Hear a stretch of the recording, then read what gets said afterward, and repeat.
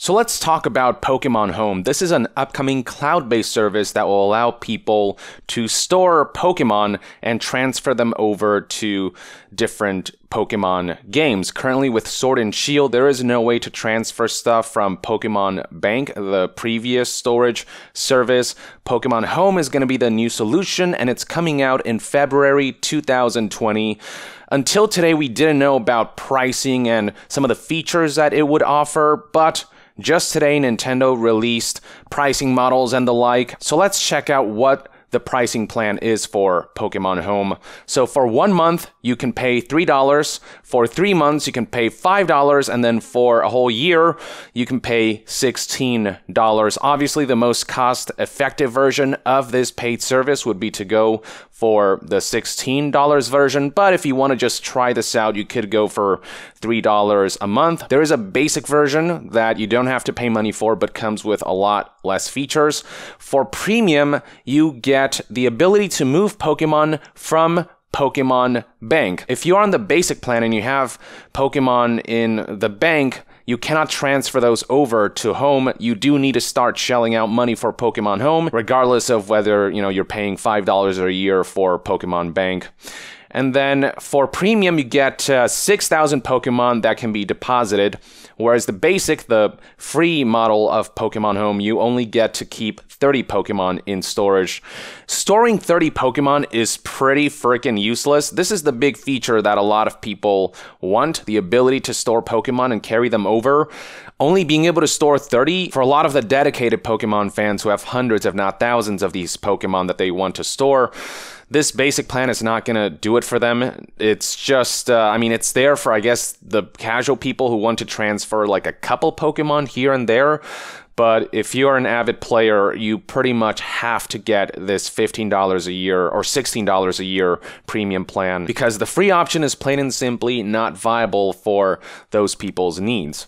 Next up, number of Pokemon that can be placed in the Wonder Box at once. 3 Pokemon versus 10 Pokemon. So Wonder Box, for those who don't know, Wonder Trading is the system where you kind of put a Pokemon out there and then you get a random one in return. You get connected to another player's Wonder Trade and you kind of randomly exchange Pokemon that way. It's been a system that's been in place in past Pokemon titles, and Sword and Shield has a version of that called Surprise Trade, and with that, I believe you can only do 1 Pokemon at a time. So with this basic Pokemon Home, you can do 3 at a time, and then with the premium, you can do 10 at a time, and it makes that process a whole lot faster for people who just want to get rid of Pokemon that they're not using and trade them for something else, something potentially good.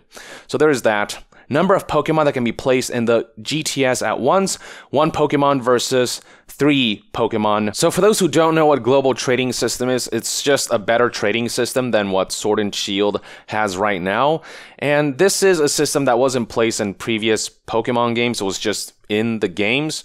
But with Sword and Shield, they excluded that in order to implement that system as part of Pokemon Home, and you do have a basic model here that allows you to trade 1 Pokemon at a time. Next up, we have Room Trade. If you are a basic user, you can participate in rooms hosted by the people who are paying premium, and then if you pay premium, you can actually host the rooms and bring people in, I think up to 20 people per room maximum that can essentially just trade with each other. So that's another feature. And then finally, Judge function. In Pokemon, if you go in game, you can check out Pokemon's stats and determine how strong they are. This is something you'll be able to do with Pokemon Home only if you pay for premium. For basic users, that is unavailable. You'll just have to do that in-game rather than through Pokemon Home. Of all of these features, the main functionality of Pokemon Home is the ability to deposit Pokemon, 30 versus 6,000, and as I said before, the basic plan just won't do it for the hardcore Pokemon players. They have to pay $16 a year. I don't know about you, but that to me is a very steep price. They've essentially tripled the price point of Pokemon Bank, which was $5 a year. Now we have $16 a year, which is a little more than triple, actually. And I don't find this pricing plan to be in line with what other services offer. I mean, you consider how Google Drive for $20 a year, that offers 100 gigabytes of cloud storage. You look at that and compare to 6,000 Pokemon storage for $16 a year, and there's just something wrong with that picture if you ask me. There's simply no way that the storage of 6,000 Pokemon is actually worth $16 per user every year.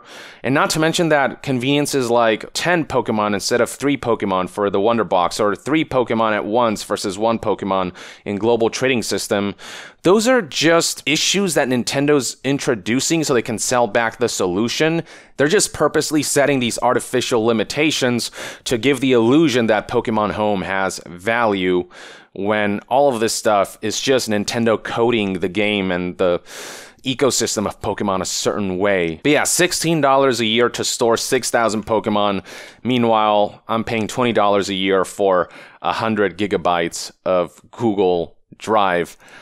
It doesn't make sense to me for this to be this freaking expensive. It should be $5 a year like it was with Pokemon Bank. And then right here we have a page detailing how you can transfer Pokemon. So Pokemon Home will become the de facto way to store Pokemon and transfer them over to future games. Pokemon Bank will be rendered moot. And knowing this, Nintendo is forcing you to pay for the premium Pokemon Home subscription so you can actually transfer Pokemon from Bank to Home. If you have the basic model, keep in mind, you cannot do a transfer from Bank to Home, even if you're paying $5 a year for Bank. And with Pokemon caught in Let's Go Eevee and Let's Go Pikachu, you can transfer them to Home, but you cannot transfer them back. And then with Pokemon Go, you can also transfer Pokemon to Home and then bring all of those to the latest entry, Sword and Shield. And then Pokemon Bank here, of course, represents every previous entry behind Eevee and Pikachu. And again, the transferring from Bank to Home requires payment. And Nintendo knows this full well, and they know that that's inconvenient, but that makes them money, so there you go. This next page highlights the various features of Pokemon Home. So here's some information about the Wonder Box, the global trading system, room trade, and then here is some detail about friend trade. Basically, any Pokemon Home user you add as a friend, you can trade with more easily. And I believe this is a feature that's both for basic and for premium. So at least there's that. And then we have one more page that talks about additional features that Pokemon Home offers.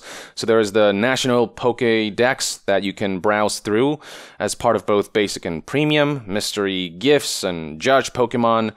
Again, for judge, you do need premium in order to be able to check out your Pokemon stats and strengths, and there's all this other stuff. And then here's a discrepancy between the Nintendo Switch version of Pokemon Home and the mobile phone version of Pokemon Home. Certain features won't be available in one or the other. Namely, for some reason, the Switch version of Pokemon Home won't allow you to trade Pokemon. So the global trading system can only be done on the mobile phone version, which a lot of people are baffled by, which is kind of a strange inconvenience. And then a couple other stuff like the ability to receive mystery gifts, check battle data, and check news won't be available on the Switch version of Pokemon Home. So as far as basic information goes for Pokemon Home, this is pretty much all you need to know. But consider that on top of $16 a month, you are paying for the base Pokemon games, $60 per version. And then there is the Switch online pricing, which is $20 a year, or $35 a year for 8 people if you have a family plan that you can share with others. And then there's the Pokemon Expansion Pass, which is $30 per version. So if you want to get an expansion for Sword and an expansion for Shield, you're going to be shelling out a grand total of $60, and both different versions of the expansion pass do offer some variations in content, so the hardcore players might want to get both. So that's 60 plus 60 plus 30 plus 30. Once you start adding all of this up, the fact that Pokemon separates content between 2 versions of the same game, the fact that there are multiple subscription models that you have to undergo, so on and so forth, the expansion passes and the DLCs, you begin to realize, at least I'm realizing, that being a Pokemon fan in this day and age is very expensive. And what's especially egregious about all of this is that Pokemon does pay for itself.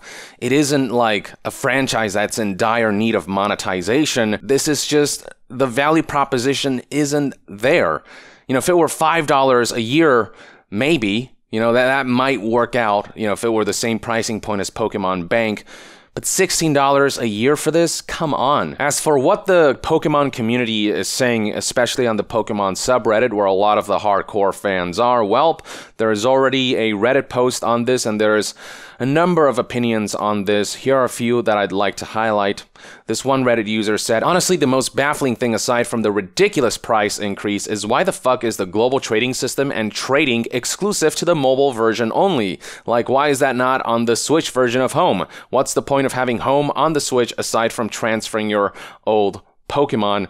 Again, a very strange inconvenience nobody quite understands. And then here's another user highlighting some of the weird elements of this whole Pokemon Home service and some of the things that a lot of people have qualms with. So let me get this straight. With just the free version, you can't transfer from bank, just from Sword and Shield and Let's Go. But you can only transfer 30 Pokemon at a time, and if you transfer Pokemon into Home that can't go into Sword and Shield, then you can only move them back into Let's Go.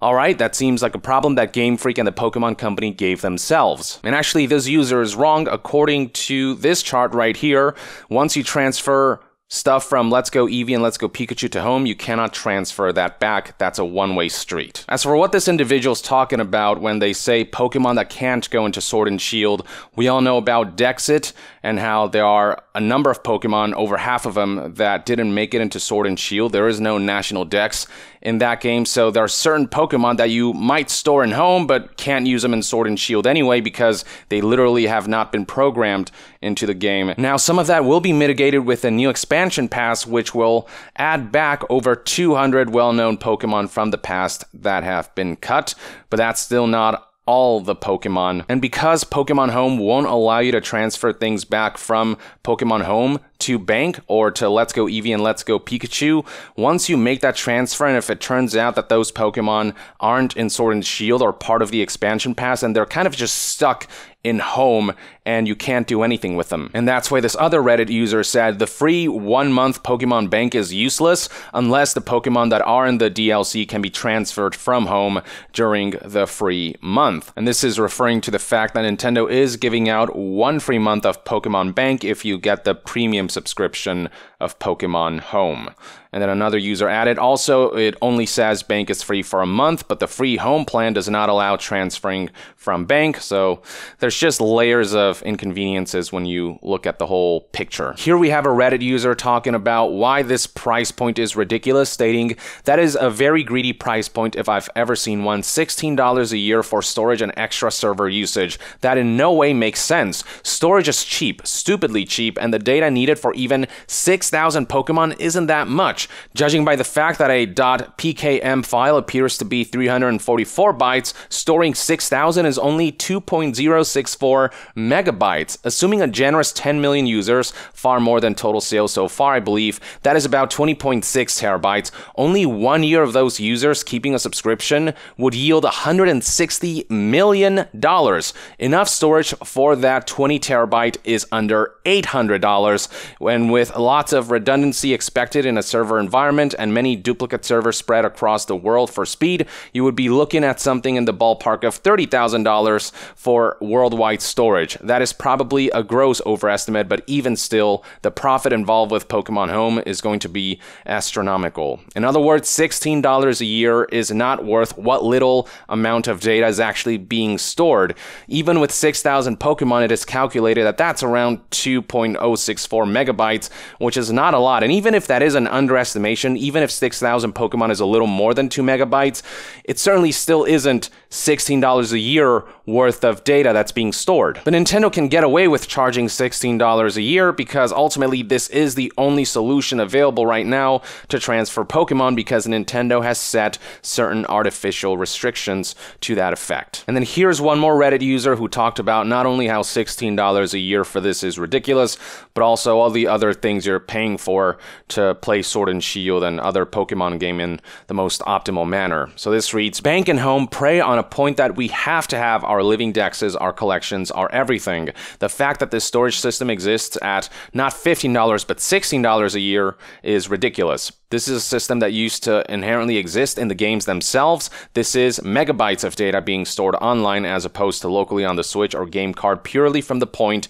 that they know they can charge for it so that people can preserve their collections because emotional attachment is that strong to it. Owners should be willing to take a hard look and ask themselves if they think having a subscription to be allowed to store Pokemon is something they want to continue to have. In the time since Black and White 2, you went from having a $40 game to $60 game, $30 DLC, $20 online subscription, and $15 storage subscription. And keep in mind that the $20 online subscription and the $15 storage subscription are recurrent expenses, so over time you'll incur quite the cost just for Pokemon. And then right down here, more users talk about how small and minuscule the data is when it comes to Pokemon storage, and that 6,000 Pokemon is not a lot of data to store, certainly not worth that $16 a year. So that's where we're at right now. This is what the pricing model is like, what the features available are, and how the basic is separated from premium, and what people are generally saying about Pokemon Home.